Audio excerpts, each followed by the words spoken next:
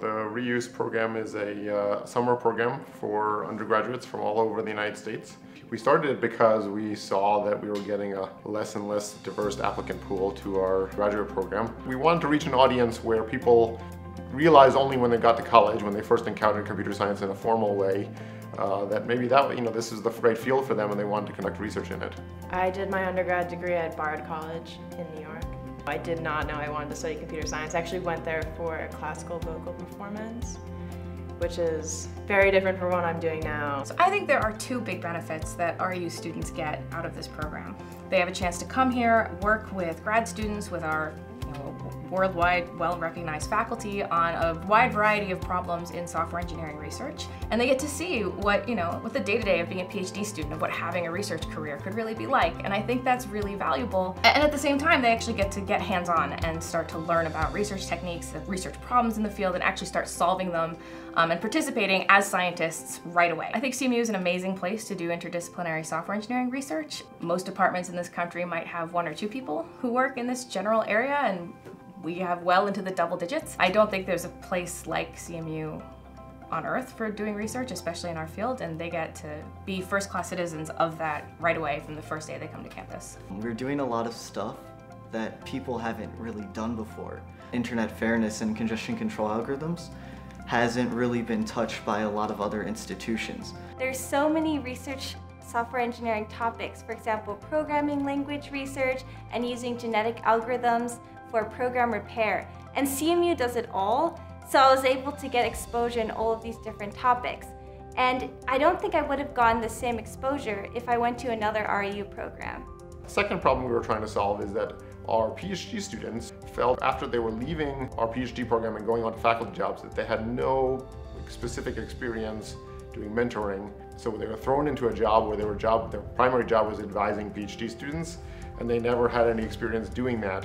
And so we thought this was a great opportunity to bring undergraduates from other places, give our own PhD students an opportunity to mentor young undergraduates, and also reach a broader population in research. So it's really cool that our program trains our grad students to be mentors as well. It lets the participants, the undergrads, have somebody that they can talk to one-on-one and get feedback from right away. And so if they get stuck, they're not hunting down a faculty member. Our faculty members are very active and involved, but we train them because you don't necessarily just know how to supervise a research project or a research student, and so we think it's important that we be structured about that so that every student gets a high quality experience. Some of our RU students have ultimately ended up as PhD students in our program, and now they are mentoring too. They can help train the next generation of PhD students, which I think has a nice sort of continuity to it. PhD programs don't often involve a lot of mentorship training or experience, but as a professor, that's something you're doing all day. So the REU program both gave me the opportunity to give back to a program that I had a great time in, but also for me, gave me the opportunity to practice and hone my mentorship skills so that I could be a successful academic in the future. It's really important to give the students enough independence as well as enough guidance such that they don't make too much mistakes. In general, that is really hard, but also extremely rewarding.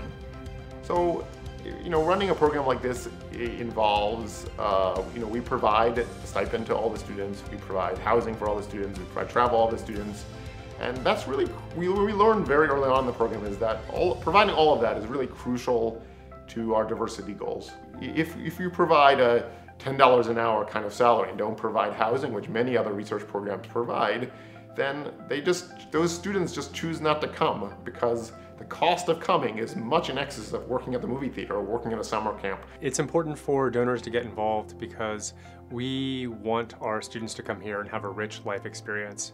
It's not just about the research. We want them to come here and be part of our community as well.